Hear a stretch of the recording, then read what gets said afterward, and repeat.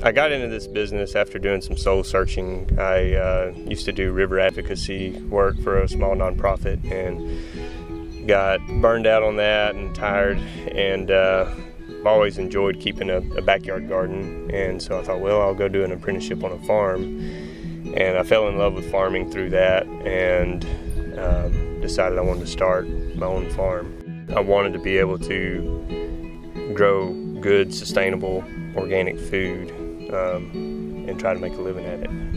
I'm Mitch Lawson with the Rise and Shine Farm, and I'm a proud supplier to PeachDish.